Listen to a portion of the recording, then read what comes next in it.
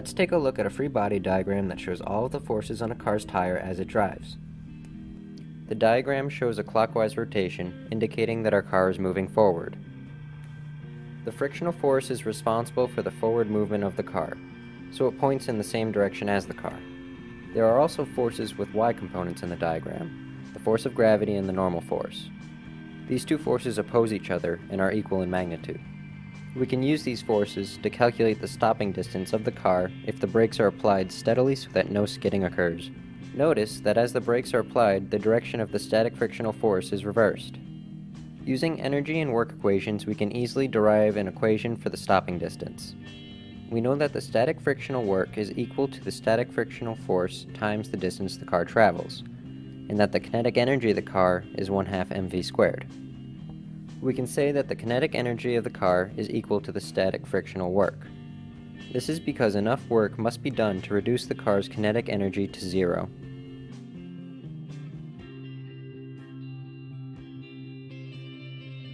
Let's take a look at the stopping distance of a car going fairly fast.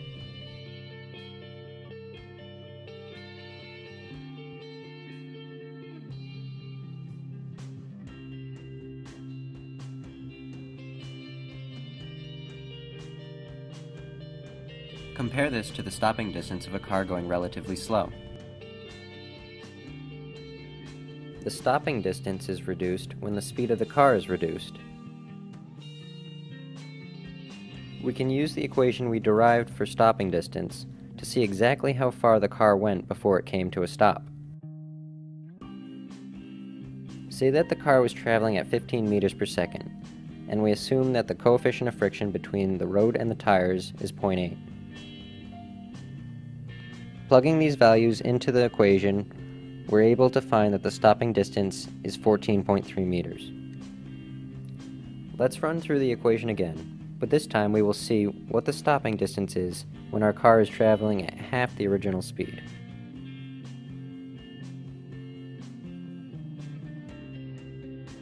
We find that the distance is 1/4 of the original stopping distance.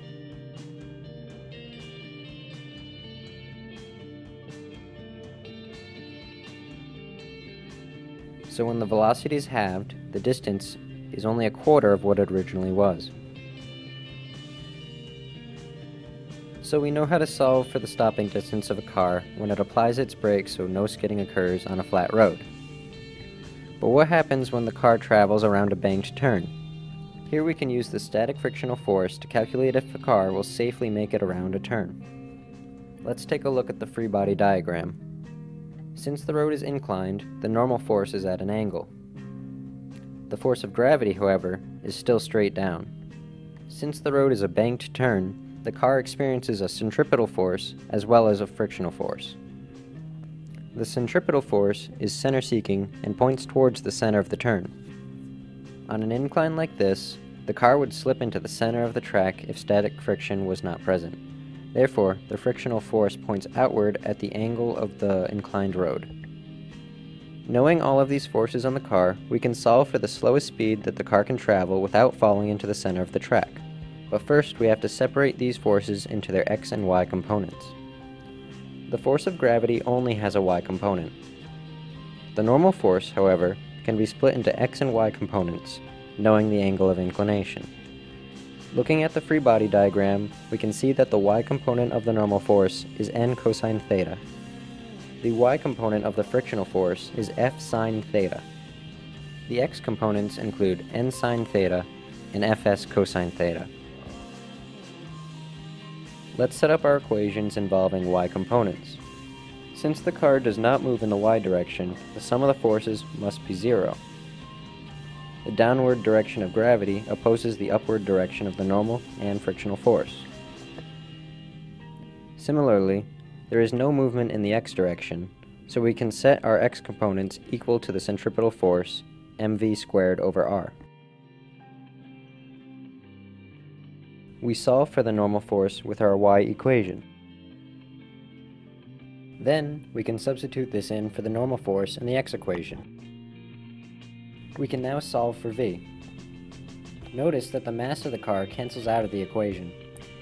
The v that we have solved for is the slowest speed necessary to safely make it around the inclined turn.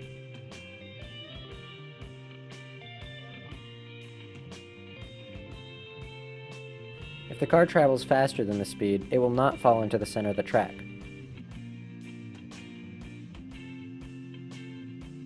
But what happens if the car goes too fast? There are limitations on how fast the car can go to safely make the turn as well. Let's take a look at the Freebody Diagram once again. This time we will solve for the fastest speed that the car can go.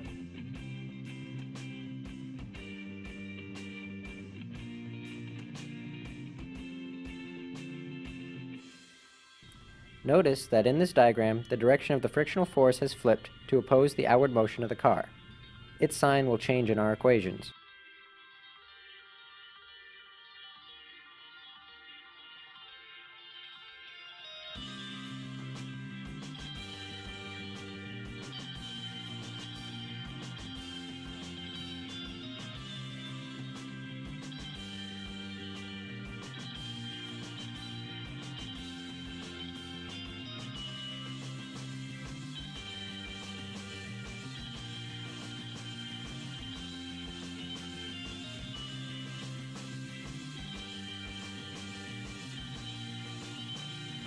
We derive a similar equation, but notice the change in signs due to the change in the direction of our frictional force. Let's solve for the speed given values.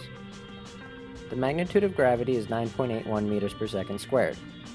The coefficient of static friction is 0.8. The angle of inclination is 45 degrees. And the radius of the turn is equal to 15 meters. Plug these values into the equation for v and solve.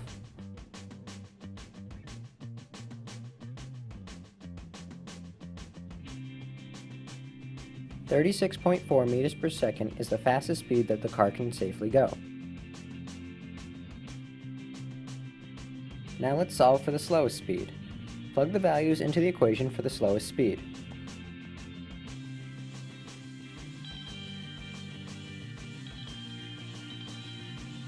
We find that the car has to go faster than 4 meters per second so that it does not fall off the road. So we know that at speeds of less than 4 meters per second, the car falls into the center of the turn. At speeds greater than 36.4 meters per second, the car flies off the road. And at speeds in between these values, the car makes it safely around the turn without exploding.